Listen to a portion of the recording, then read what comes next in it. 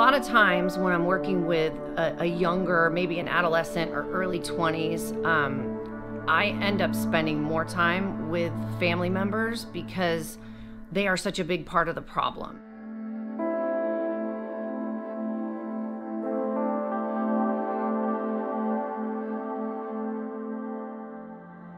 I actually prefer when family can be involved, but I have to have a signed release so that I have to have permission to talk to the family, permission from my client to be able to talk to family.